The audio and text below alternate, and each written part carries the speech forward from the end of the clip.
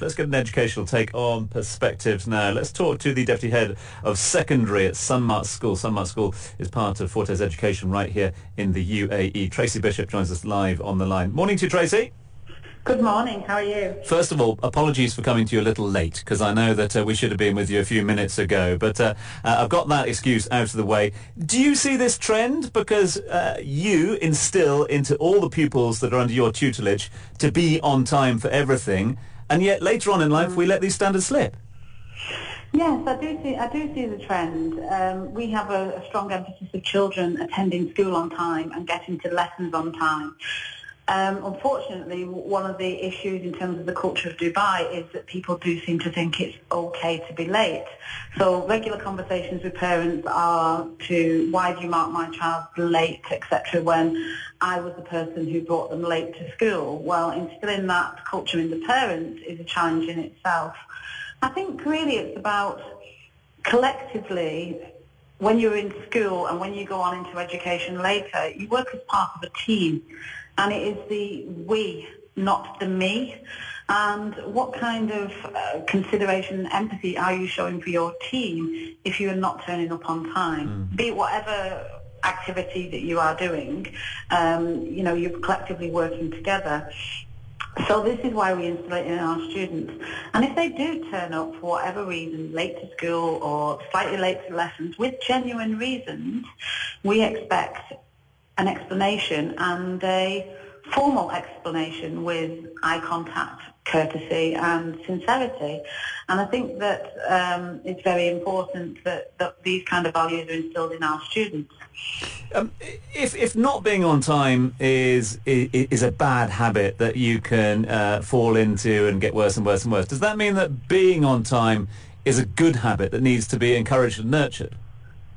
Yes, of course. I think that students need to understand that there is an expectation to be on time for everything. And I think that the majority of students, certainly here at Sunmarke, totally take that on board and understand it. You know, you can see them running a little bit quicker into school just before the national anthem goes off in the morning, rushing up to the form time, because it's something that we instill in them.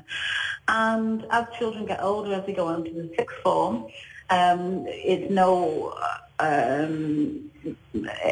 in every school that I have worked in, I've been an educationalist for over 20 years, you've always noticed that the tardiness creeps in when they get into the later teenage years. And this is where you really have to instill the impact that tardiness has on their peers and the collective workplace, and you look at it from a slightly different angle rather than doing as they're told, thinking about the impact that tardiness and lateness can have on the people around them. Tracy, what about when it comes to parents? You know, we all have very busy lives. There's a lot on our plate. A lot of parents run late for meetings with schools, parents' evenings. How do schools deal with that, especially when parents are also trying to set the example for their children? It's with everything that you deal with, you listen to the reasons that the parents present, and you perhaps come up with suggestions like, getting up earlier and hitting the roads earlier in the morning that will help those parents understand that it's not acceptable to be late. However, yes, we have busy lives. So, for example, if it's the parents' evening, we give different times that parents can arrive to parents' evenings. If we have open evenings, we offer a staggered start with 2, 3, 4 maybe slots where the parents can come in. But what you do find, particularly, and it's not just in schools, it's in all aspects of Dubai life, whether you go to the theatre or to an event, that people do come late. And I think that, talking from somebody who comes from a British curriculum background, it is something that is slight culture shift to what our expectations are, shall we say. So dealing with that balance is a challenge for all of us in education here in Dubai.